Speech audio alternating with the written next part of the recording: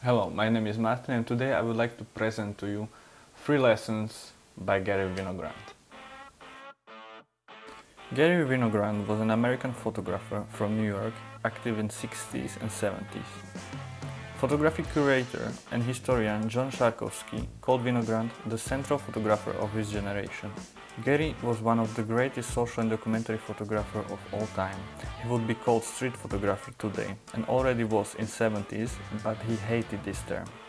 When asked this question, he responded that he made a book about animals, so we should call him zoo photographer, and he laughed. His photographs are truly unconventional in terms of composition, rule of thirds and all of that. He was well known for his tilted horizon. When in one of the interviews someone mentioned it, he said that horizon was almost never the line of reference for his composition.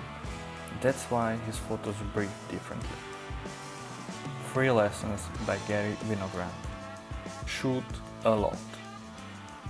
Photography is like an exercise. You can read 1,000 books about it, but to master something, it's only accessible by doing it. And by doing it, I mean a lot. Someone once said that the best to learn something is by your own mistake. Why I made it one of the lessons by Garry? Well, many called him first digital photographer. Now our photography consists of digital camera, SD card and instant photograph in our computer.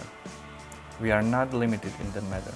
We can shoot 1, 2, 300 or even 1,000 photos in one day. Garry, on the other hand, shot this much but with a film. It's believed that his archive consists of 5 million photographs and there is still 500,000 photographs undeveloped on film, which he never saw on top of that. Let's just make it clear, it's not a random shooting of everything. Every photo can show you what you can or shouldn't do. So go out there and shoot. Be curious. I don't have anything to say in any picture. My only interest in photography is to see what something looks like as photographed. I have no preconceptions.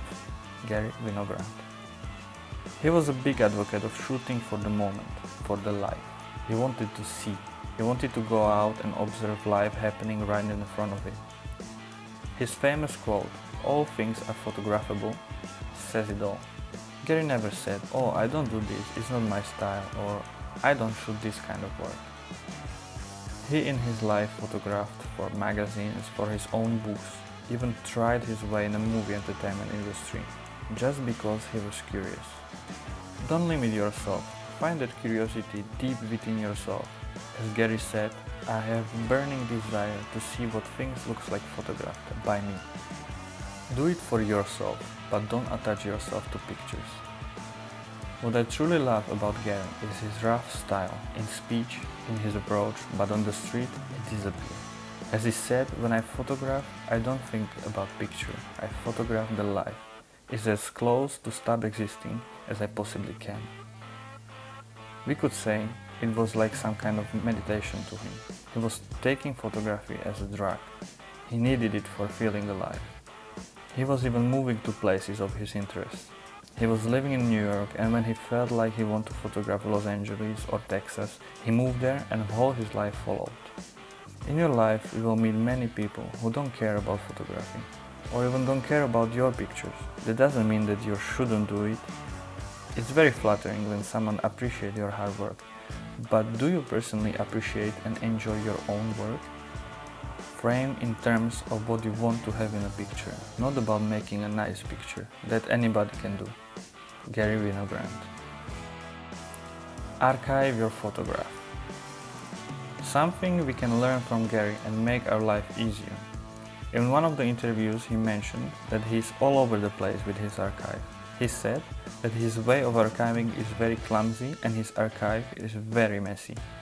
Even though it's important to be organized in your photography archive, he didn't care as much. But he knew it was crucial for creating any kind of work afterwards. With good filing system, you can be on top of your things. You can slowly add to your existing project and create story or a book. Just don't worry, do it one at a time. Every time you come back from shooting, group them by keywords, by places, or whatever works for you. Just don't make it messy. I hope this video has inspired you and that you will keep an eye on these free lessons. I will try to add some more links into the description below about some interviews or videos about Garry Winogrand, so you can continue inspiration, because he has so much more to offer. If you like this video, it would mean a lot to me if you like, subscribe, and we will see each other in the next video. Thank you very much for your attention. Have a nice day.